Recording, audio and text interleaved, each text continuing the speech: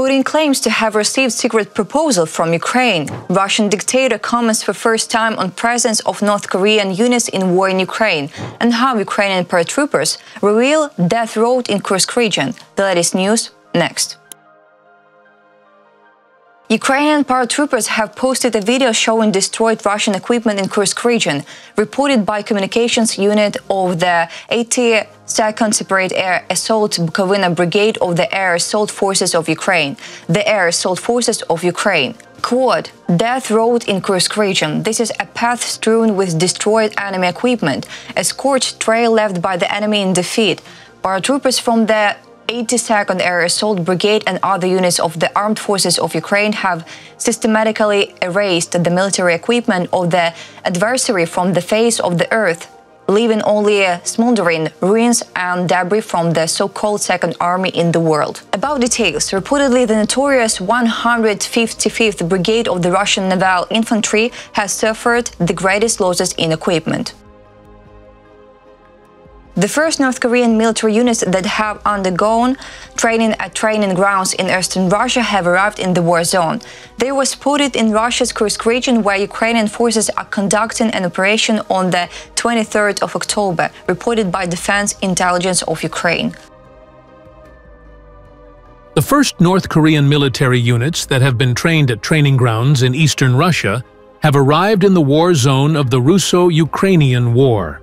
In particular, they were seen in Russia's Kursk Oblast on 23 October 2024.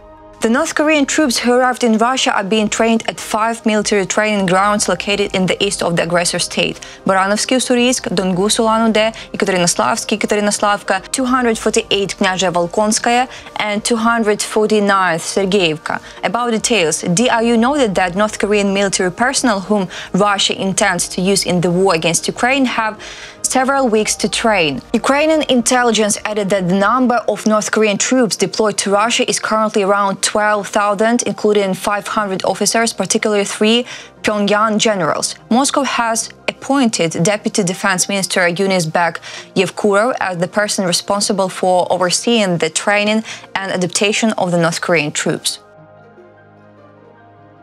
The soldiers sent by Pyongyang are being supplied with ammunition, bedding, winter clothing and footwear, and hygiene products. In particular, according to the established norms, Moscow will provide each North Korean with 50 meters of toilet paper and 300 grams of soap every month. The Kremlin has high hopes for the North Korean component in the war against Ukraine and the global confrontation with the West. For the first time, Kremlin leader, terrorist Vladimir Putin has commented on reports that North Korean troops are being sent to Russia to take part in the war against Ukraine, reported by Putin at the final press conference of the BRICS summit in Kazan, Russia, and Russian media report. About details, the question was asked by a journalist from the US television company NBC. He said that satellite images showed the presence of the North Korean military. What are they doing here? The journalist asked. And isn't this a serious escalation of the conflict? Putin once again claimed that it was not Russia's actions that led to the escalation and accused Western countries of helping Ukraine fight. The Russian terrorist recalled that the State Duma had ratified the Comprehensive Strategic Partnership Agreement with North Korea signed by Putin in Pyongyang this summer. The document provides for mutual assistance in the event of aggression against one of its participants. The State Duma is the lower chamber of the Russian parliament. Putin added, "We will see how this process develops."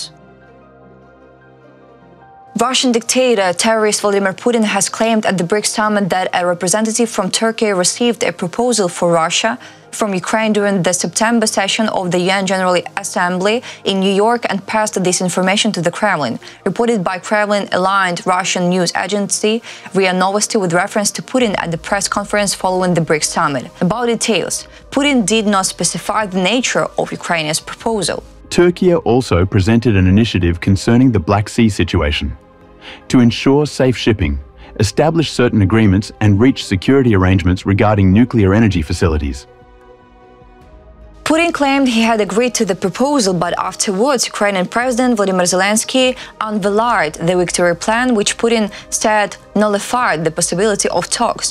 When asked to rate the chances of resolving the war with Ukraine on a scale of 1 to 10, Putin said he found it inappropriate to give any numbers or scores.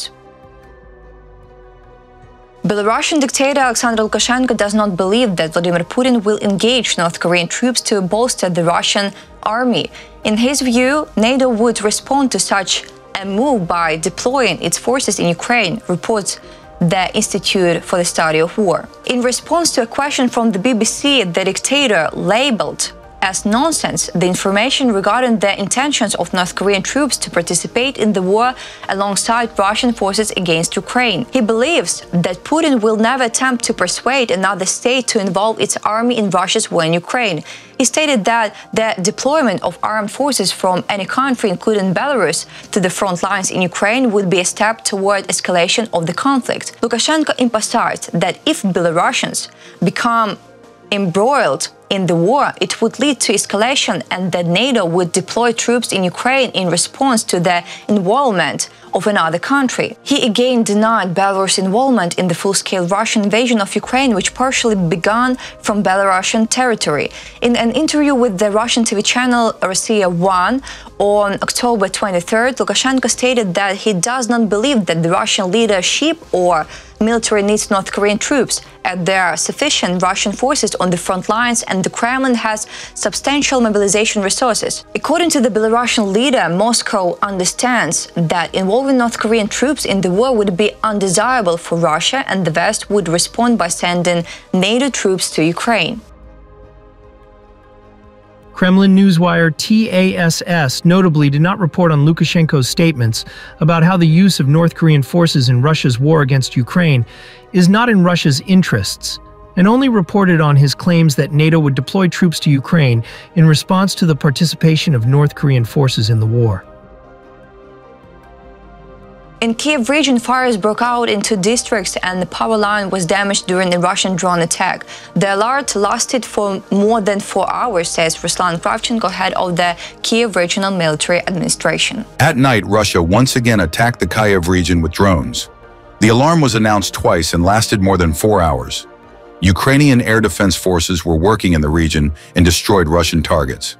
Although there were no Russian strikes on critical or residential infrastructure and no civilian casualties, there were some damages. In one of the districts of the Kiev region, as a result of fallen debris from downed Russian targets, a grass flooring caught fire. The fire was promptly extinguished, notes the head of the Kiev Regional Military Administration. In another area, the wreckage of a Russian drone damaged a power line and caused a fire in the dead wood.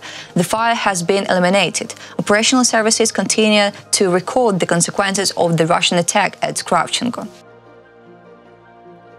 Russian forces attacked Ukraine with 63 strike drones on the night of the 24th to 25th of October. Air defense downed 36 Russian drones, while 16 UAVs had disappeared from radar, reported by Ukrainian Air Force on Facebook. The enemy launched an attack with 63 Shahed-type strike UAVs and unidentified drones from the directions of the Russian cities of Oryol, Kursk, and Primorsko-Akhtarsk on the night of 24 to 25. October 2024, starting from 2300 on 24 October. As of 10 o'clock, the downing of 36 enemy UAVs has been confirmed in Odessa, Kyiv, Mykolaiv, Dnipropetrovsk, Vinnytsia, Kirovohrad, Zhytomyr, Khmelnytsky, Cherkasy, Lviv, Rivne, and Poltava regions. Most of the enemy drones were shot down over Odessa and Kiev Oblasts. About details, additionally, 16 Russian UAVs had disappeared from radar. The information is being clarified and updated. This night's air attack was countered by anti-aircraft missile forces, aircraft, electronic warfare units, and mobile fire groups of the Ukrainian Air Force and Defense Forces. That's all for today. Thanks for watching this video. Like and subscribe.